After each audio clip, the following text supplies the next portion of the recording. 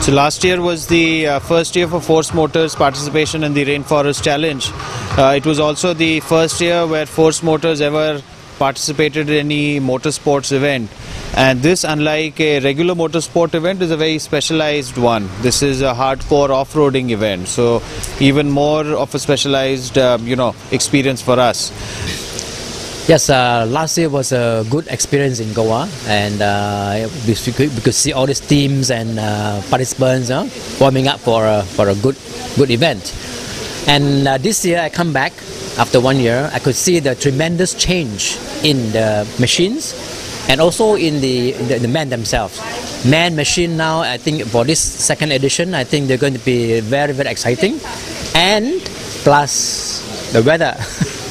It's been raining since yesterday and this morning, and I think it's going to be this combination together now going to give a second edition. I think it's be wonderful.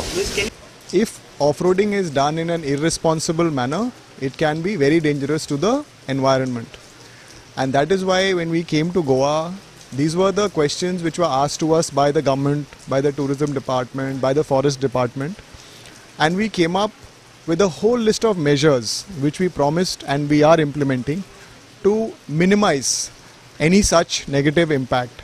First of all, we agreed that we'll stick to mostly regular paths rather than creating our own paths in a jungle and driving over bushes and trees, etc. We will drive through regular paths. We also promised that we will not go into any wildlife sanctuaries. We will not go into any protected forests. Most of the sites which we are using in remote areas are private estates. Apart from that, RFC India was the first motorsport event in India to come up with the environment charter.